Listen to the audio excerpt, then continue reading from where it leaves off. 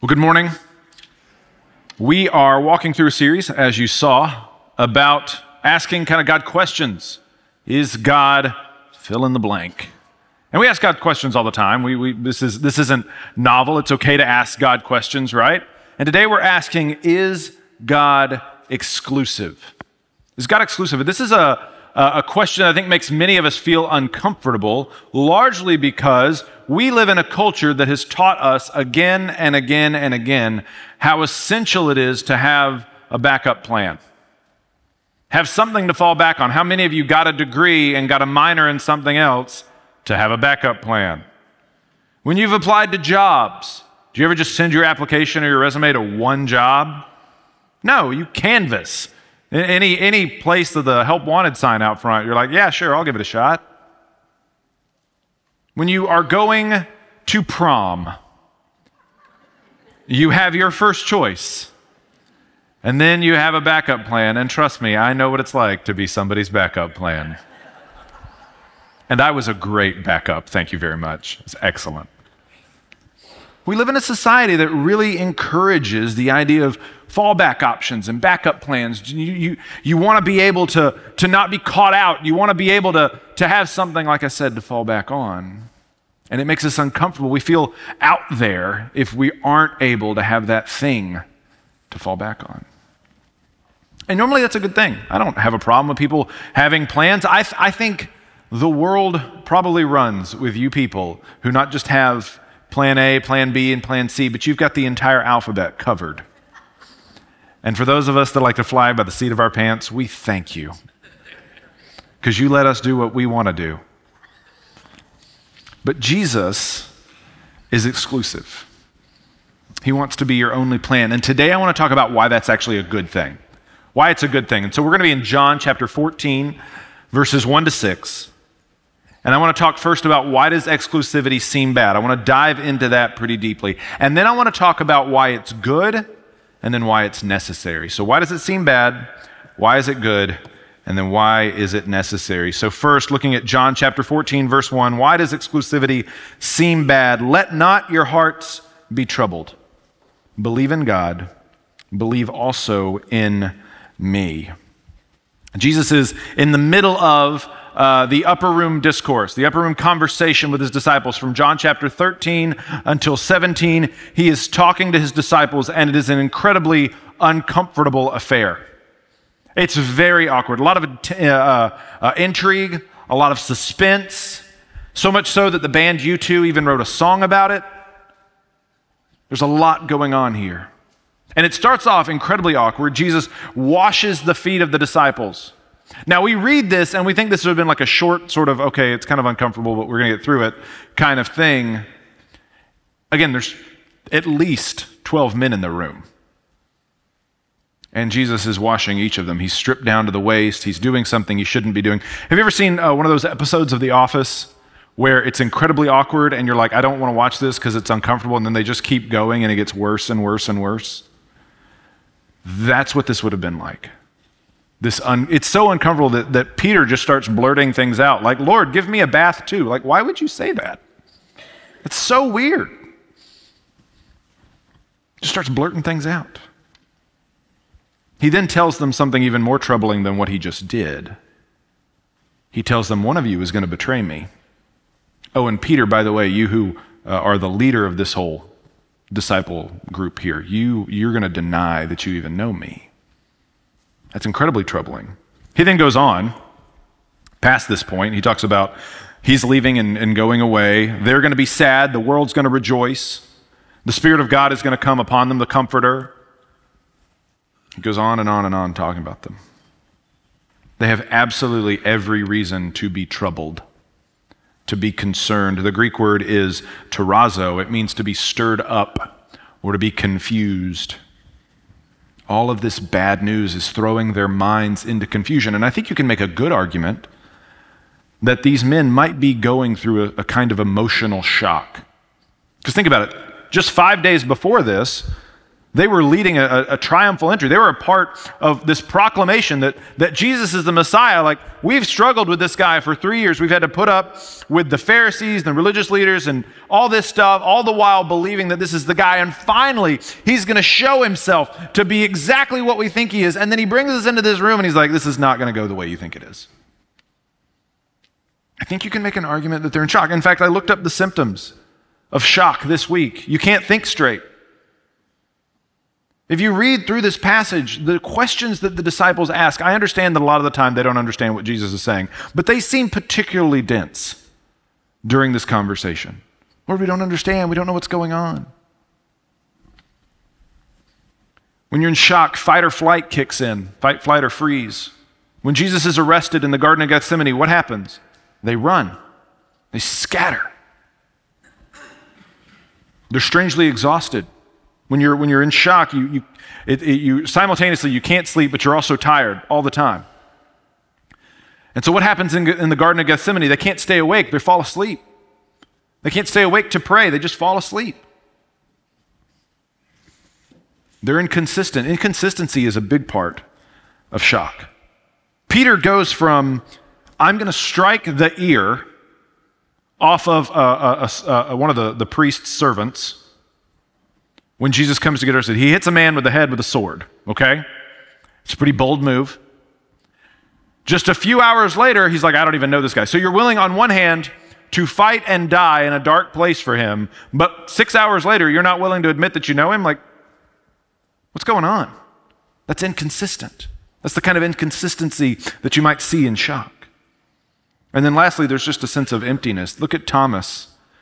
In chapter 11, Thomas says, we're going to go and we're going to die with Jesus. And then after Jesus' death, he's not there to see him the first time he reintroduces himself to the disciples after the resurrection. And Thomas says, I don't even believe it. He's empty. And so it's kind of emotional, spiritual shock they're going through. And Jesus tells them to do something. What does he tell them to do? Look back at verse 1. Believe in God, believe also in me.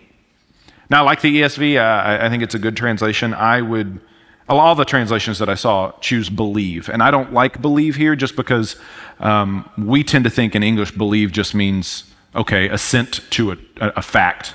So like believe what Jesus is about to say. But I think it goes deeper than that. I think it's trust me. Trust me. Trust God. Trust me. Give me your trust.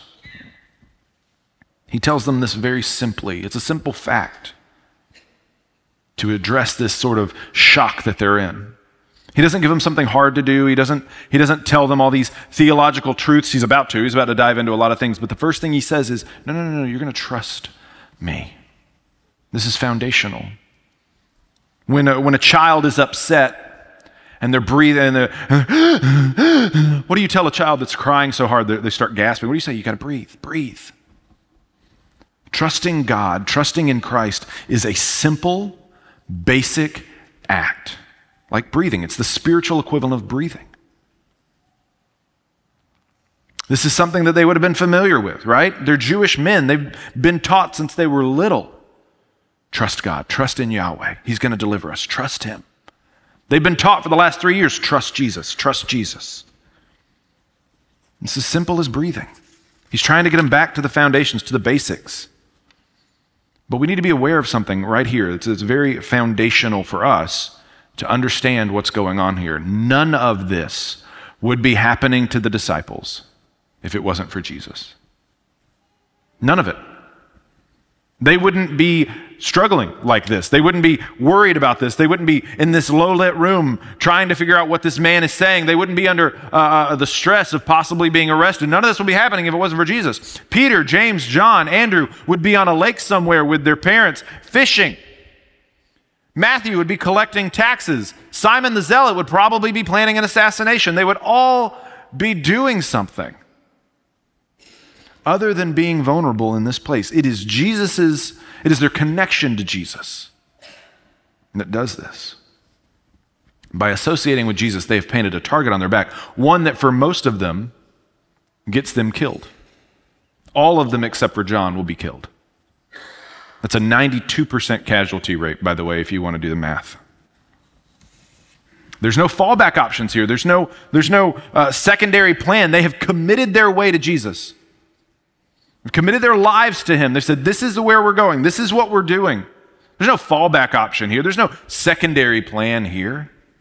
Peter even tells him in the rich young ruler story, we have left everything to follow you. The disciples aren't exploring their options. This isn't a phase they're going through. This is exclusivity. This is what it looks like. This is what it is. And this is why it seems bad to us. Because look at how exposed these men are. Look at how vulnerable they are. They don't have options. This is what commitment and allegiance looks like. And it's scary to us. It makes us feel vulnerable. It's restricting. We don't like the idea of our only option, being confined to an only option. Why do you think it takes people so much longer? Why do you think young people are getting married so much later now than people in previous generations did? It's the fear of vulnerability. It's the fear of exclusivity. Not that they want to date around, it's just they understand that when I commit myself to this person, there's no fallback options in marriage. You don't have a plan B, like if this person doesn't work out on my way to prom, No, you can't have a plan B in marriage. I mean, I guess you could, but I don't think that's going to set your marriage up for success.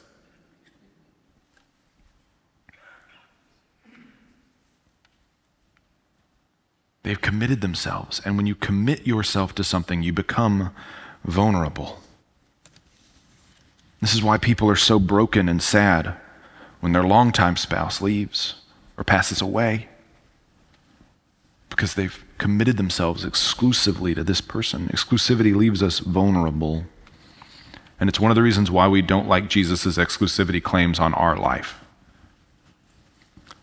We want Jesus.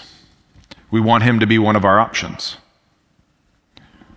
We just don't want him to be our only option. And some of us, even the most righteous among us, will make Jesus our first option. Be like, yes, Jesus, we'll worship you. We're going to put you first in our life and put you first in our family. I don't think Jesus wants to be first in your life. I don't. I think he wants to be your only. I think he wants to be your only. We talk about putting him first. That implies that there's a second. Jesus says himself, if you're going to follow me, you've got to hate your mother and your father. Now, that's a little bit of hyperbolic language, right? At least that's what we like to tell ourselves.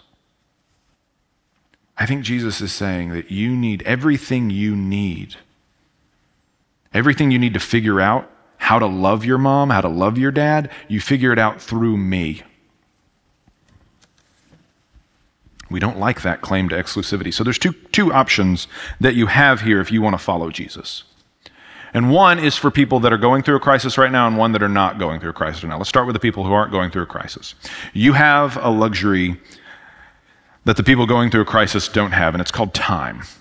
It's called time. You have time now to learn to trust Jesus. You have time now to put your faith in him, to build trust in him, to grow closer to him. You have time to do that so that when the crisis hit, so that when the struggles come, and he puts out that nail-scarred hands and he says, trust me, you can say, I have been and I will keep doing so. And you can take that hand. You have the opportunity now to grow in Christ now. You don't feel the need because there's not a lot going wrong in your life, but it's there. Christianity is a communal faith. It is built upon the testimony of witnesses. What do we call our gospels? What are they called? Matthew, Mark, Luke, John. You know why they're called that? Because we're saying that these are the people who testified to the things they saw or the things that they were reported after they did a lot of research. They're named after people. They are witness accounts from people. The Christian faith is a faith based on witness, which is critical. Because if we're going to be Christians today, we need to let other people bear witness to how God has worked in their life. This is why you need to be in community. This is why you need a connect group. You need to listen to how people talk about how God has moved in their life. So when that bad thing happens to you, you can be like, oh my gosh, that person in my group, they went through the same thing. I'm going to call them up because they know what it's like to go through this. And they told me how God worked in their life. It's a testimony. It's a witness. You need to be in the Word. You spend time with God, day in and day out. Let me ask you this. Let's say that tomorrow, the worst thing you can think happens to you tomorrow. Some of you are like, it's Monday. Of course, that's like weekly. Worst thing possible happens to you tomorrow. Think about your last 3 years. The disciples were with Jesus for 3 years, so I'll give you 3 years. Does your time with the Lord for the last 3 years, would you think that that would prepare you for that thing happening to you tomorrow or not? That's how you know. What are you worried about? What are you anxious about? What do you can't stop thinking about? Where's the first place you take things? Is it to the Lord or is it somewhere else? Now, for those of you who are in the middle of a crisis, the earthquake's hit in your life, the troubles have happened. Travis, I don't have time. What do I do? Well, Jesus still is before you, and he still says, trust me. And what we start to think is, we're like, oh my gosh, I've got this whole long process to go through. It's a cancer diagnosis. It's a long treatment. There's a lot of struggles here. We're going to be in the hospital for a little. You start thinking about it. Or my kids or my grandkids have turned away from the faith, and I don't know when they're coming. It's so hard to trust you, Jesus. It's so hard to think about what's going to happen next and what their life is going to be like and all this other stuff. Remember what Jesus says. He says, trust me. And we likened it to breathing. Most of us don't worry about whether or not we're going to be breathing in the next 6 years. We're concerned with our next breath. And now all of you are thinking about breathing, right? That's all you're thinking about. Breathing, if I'm breathing now, I'm okay. Give Jesus this moment. Give Jesus this day. Worry about tomorrow. Say, Jesus, I'm going to trust you today. And then tomorrow rolls around and you do the same thing again and again and again. And you watch the crop of faith sprout up in your life amidst the storm. Exclusivity seems bad to us until you're drowning and somebody throws you a life preserver and it's your only means of salvation. That life preserver seems pretty good. We don't mind exclusivity then. Turn to Christ. Give him your life. Trust him with the difficult things you're going through. Trust him with the difficult things you might go through. I know it makes you vulnerable, but we can trust him with that. So that's why it seems bad. It seems bad because it exposes us. So why is it good, Travis? Why is it a good thing? Look at verse 2. In my Father's house are many rooms. If it were not so, would I have told you that I go to prepare a place for you? And if I go and prepare a place for you, I will come again and will take you to myself, that where I am, you may be also. Jesus gives reasons now why his exclusivity is good. And it has to do with the fact that he's going to prepare a place for you. And he's saying, in God's kingdom, there's room, there's space. And so because many of us grew up maybe reading the King James, or we've heard a song that uses the word mansions here, we think of, oh, Jesus is going to build me like a really nice house. That's probably not what's happening here. I'm not saying there's not mansions in heaven. I'm just saying you can't really get it from this passage. He's saying there's room. He's saying there's space for you in the kingdom. And he says when he go to prepare a place for you, he's saying that I am how you get there. I'm the means by which you get to that place. Jesus is not going to make a cosmic B&B for us. That's not what this passage is referring to. He's not putting a little mint on your pillow. There's a little Andy's mint right there waiting on you when you enter the kingdom of heaven. He's making sure that you know that he is exclusively the way by which you access the kingdom of God. John 10 tells us that he is the good shepherd and he is the door of the sheep. And you know what I think is really interesting in this passage? And I never noticed it until I started reading it this week, is how Jesus makes a claim on his own integrity. He says, if this wasn't happening, if I wasn't going to do this, would I have told you? This is so human of Jesus. I think this is one of the most, that I've read recently, it's one of the most human things I think he does. He says, guys, I wouldn't lie to you like this. I wouldn't mislead you. You can trust me. It sounds so casual and so heartfelt, right? You believed me in a time of trouble. You can believe me now. And then he reaffirms his graciousness, and I'll explain what I mean by that. in a minute, but he is asking a lot of his disciples. You know what he's telling his disciples? He's saying there's going to be long-term gain, but there's going to be short-term struggles, short-term pain, short-term frustration. But the long term is going to be worth it. There's going to be turbulence, tribulation in your lives. It's going to hurt, but it's going to be worth it in the end. And it's a good thing.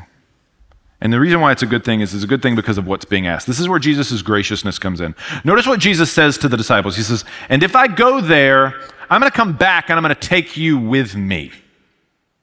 This is amazing. It's amazing because Jesus doesn't say, hey, I'm going to the kingdom, I'm going to go to heaven, and you guys meet me there. Figure out however you guys want to get there, it's fine. Just you guys figure out, I'll make sure the door's open, I'll leave a light on for you, we'll have a little candle burning, it's going to be great. I'll make sure the stove is warm, we're going to have dinner on the table, but you all figure out, humanity, figure out how to get to me, how to get to God. He doesn't say that. He doesn't say, you know what, maybe you should try some pilgrimages, or maybe try being a good person, or maybe try that. I don't know. It's not some cosmic game of Marco Polo where we crawl out to Jesus and he says our name and we try to blindly thumb our way through existence. He also makes it incredibly simple. He doesn't make it this elaborate scheme. Not like some pyramid scheme of religion that gets you to heaven. He doesn't say, okay, you're a level 1 disciple. A level 1 disciple trusts in me. A level 2 disciple, you're going to bring 3 friends to the next worship service. And then after that, to be a level 3 disciple, you're going to go see the Bishop of Antioch. Now, the Bishop of Antioch is going to give you a new identity and a new name. And then you're going to go to the Bishop of Rome. And the Bishop of Rome, he is going to confer on you the Holy Spirit. And then you'll be ready for heaven. Praise God, he doesn't do that. That's a lot of traveling, and tickets are expensive. He doesn't do that. He doesn't do that. So many of us treat our spiritual lives like some kind of cosmic spiritual scavenger hunt, where you feel like God's giving you this list of things you're supposed to collect. Daily devotionals, go to church, be nice, give occasionally. Okay, a lot occasionally. And what we do is we have this list. And all of us looks different because we all emphasize different things based on our temperaments and our personalities and the things we like and the things we have and the things we do and the things we don't like and the things we don't do. Our definition of being a nice person in our culture is not overstaying your welcome, right? In Western society, you do not overstay your welcome. My father-in-law says that guests are like fish. After 3 days, they stink. It's brilliant. It's very wise. But in other cultures, to refuse hospitality like that is incredibly rude. So what's just being nice? What's being a good person? We don't know. So we're just out there blindly trying to figure it out. Trying to collect the trinkets, trying to collect the things that you think are going to make you worthy of heaven, to find your way into the kingdom. And Jesus is like, oh, you made it. Great. Yeah, that's great. You picked up all that stuff on the way. Fantastic. Cool. That'll let you in. Most of us think it's being a good person. Most of us think attending a service. Most of us think it's being charitable. Most of us think we need to engage in some kind of a tradition. The older, the better. So, guys, I've got good news. Since we're in this room, we're a whole lot holier than the people down the road there. Although, we lost points today because we had a guitar. Sorry.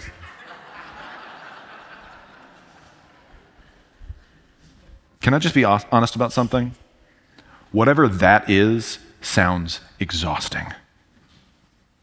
It sounds daunting. It sounds overwhelming. And as somebody who's not very good at keeping things organized, it sounds impossible. And what's really difficult is there's nobody telling us what's more important than the other thing. There's nothing, I don't care how good your study Bible is, there's nothing in the back that tells you how God keeps score. There's nothing there that tells you giving $1 to a homeless guy gets you 1 point. And going to church on Sunday gets you 5 points. And if it's a Baptist church, it gets you 10. There's none of that. There's no scorecard. And so we don't know. I have a friend that's got a final exam, and they mentioned this week, they're like, I'm doing so well in the class, I just want to graduate. It's 5% of my grade. I don't care. I might just blow it off. We don't know what to blow off. We don't know what to emphasize and what to not. I heard a comedian talk about this. It's like filing your taxes. Filing your taxes, the government comes to us and the government says, hey, you owe us money. And we say, okay, great. How much do we owe you? And the government very graciously comes back and says, guess. You tell us, what other entity in the world has so many people indebted to them and yet doesn't tell them how much they owe? And if we get it wrong, we get in trouble. And that's like so many of us live our spiritual lives. We think God has demanded so much of us to be acceptable to Him. And we say, God, how do I do it all? And so many of us believe that God looks at us and says, guess, figure it out. But that's not what Jesus says. Jesus says, I go to prepare a place for you. And this is the beauty of exclusivity. It's simple. It's simple. We love simple. You know how I know we love simple? There are probably many people in this room that can change their own car oil, and you probably haven't done it in forever. You know why? It's simple. Take it to the person down the street. They'll charge you like $25. You can even sit there and look at your phone while they do it. You don't have to get your hands dirty, and you drive off. And it's simple. You know why Walmart is successful? You know why Amazon is successful? It's simple. It's a one-stop shop. I can get food, sweatpants, and a TV in the same place. And then when I get home, I can watch the TV in my sweatpants eating my food. It's glorious. That's why it's successful, because it's simple. Jesus is a one-stop shop. You come to me, he says, and I will take you there. I will take you to the kingdom. I'll take you as far as you need to go, because he's the way. He is the simple path. Everything else is exhausting. Forget about the fact that it doesn't work. It's just easier to go to Christ. There's no guesswork involved. He has done everything. So that's why exclusivity is good. But Travis, why is it necessary? Why did he have to make it this way? It's a good question. Verse 4, and you know the way to where I'm going. And Thomas said to him, Lord, we do not know where you are going. How can we know the way? And Jesus said to him, I am the way, the truth, and the life. No one comes to the Father except through me. Jesus makes a statement. You know where I'm going. You know the way to where I'm going. And I'd like to think that Peter probably had his mouth full of food at this point, because usually this is something that Peter would say. And Thomas chimes in and is like, hold on, buddy, I got this one. We don't know where you're going. It just sounds like a Peter thing, right? And Jesus says plainly, yeah, you know the way. You know why you know the way? Because you know me.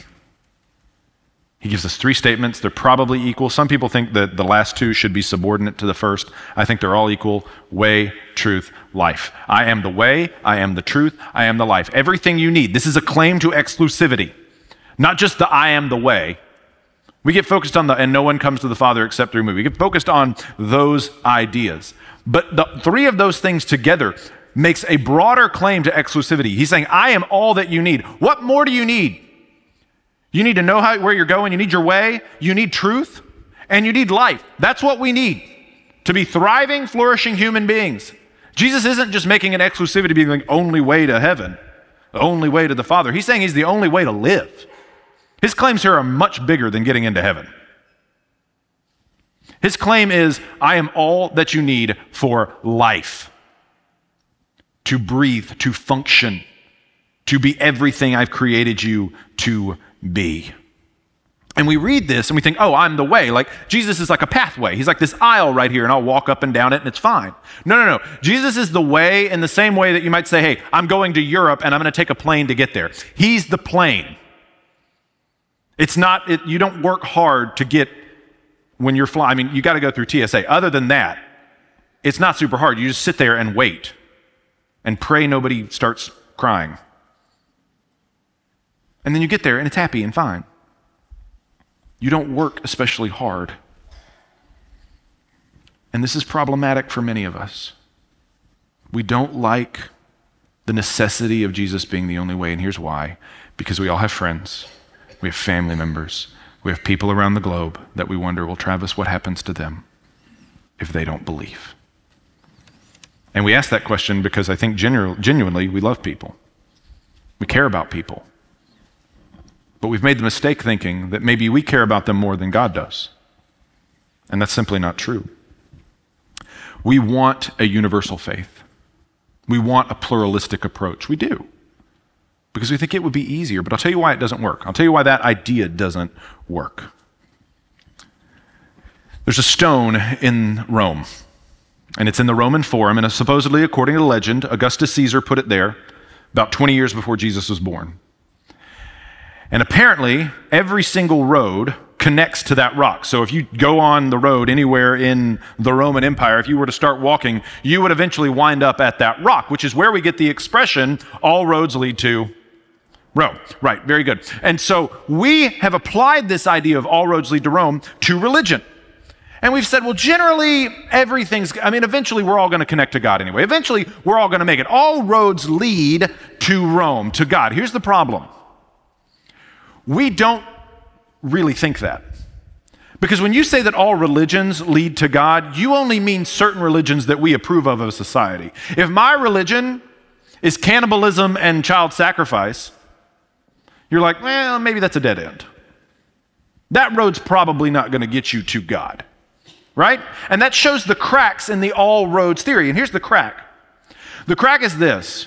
You and I can't get anywhere in this world, on this planet, physically, without listening to somebody who has been there before. Okay, so before the advent of Google Maps, if I wanted to go visit a friend or I wanted to go meet somewhere and I'd never been there before, I had to pick up the phone and actually call them and say, hey, how do I get to your house? And they'd say, okay, you're going to go to the third stop sign, you're going to take a left, and we're X number on the right. Okay, great, thanks, I'll be there soon. And then you'd hang up the phone, and if you got lost, guess what? You didn't have a cell phone. So you just drove around. And I think there's probably still people driving around to this day trying to find their friend. That was a joke, a really poor one. And then you say, oh, well, Travis, there's Google Maps now, right? Well, the reason why that person, that friend could help us was because they'd been there. They lived there. They'd been to that place before. They could walk us through it. And you say, well, Travis, there's Google Maps now. Well, guess what? That satellite that took those pictures, technologically, it's been there first. It has seen it first, and it is then telling us how to get there. It's been there first. It's been there first. It is so foolish of us to think we, who can't even tell each other how to get someplace unless we've been there before, to tell one another how to get to heaven when we've never been there. That is the most asinine, foolish idea. And what does Jesus say here? Jesus says, I'm returning to the Father. You know what return means? You don't need to know Greek. It means he's going back. It means he's been there before. He can tell us the way because he's been there. He knows the pathway. The reason why he can say, I'm the way, the truth, and the life is because he's been there. He's speaking as someone who has come from heaven. He is the valid way because he's been there. It wasn't the other cities in the Roman Empire that said, oh, you connect to us. It's not all roads lead to Athens. It's not all roads lead to Philippi or Jerusalem. That's not what's said. It was Rome. And what was it that made Rome so significant? It was that the emperor put the stone there. That's where he put it.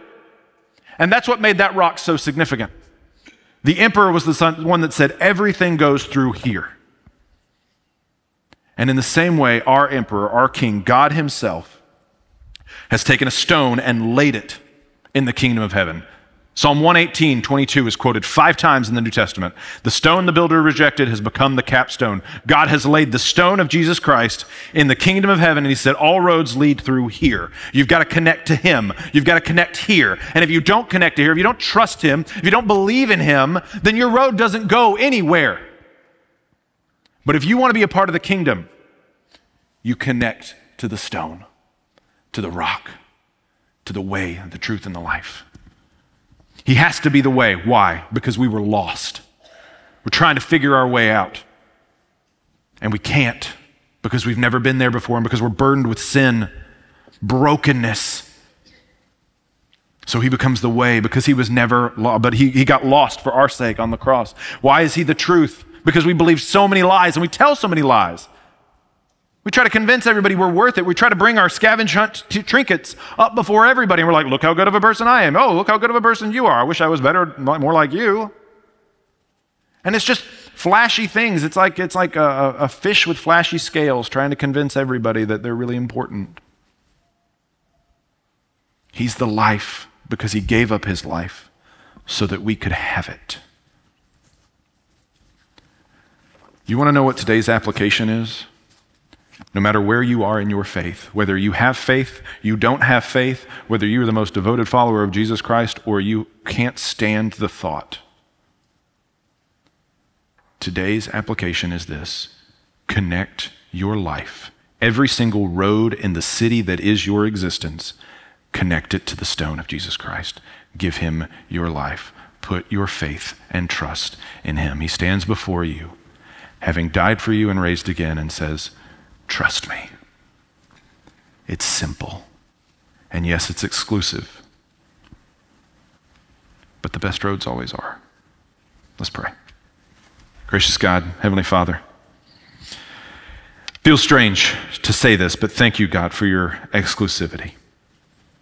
Thank you that you have included us in that. You didn't have to exclude us. You died so that we might live. I ask, Lord Jesus, today that you would speak to our hearts and move in our lives, that we might respond with faith in you today. It's in your great name we pray. Amen.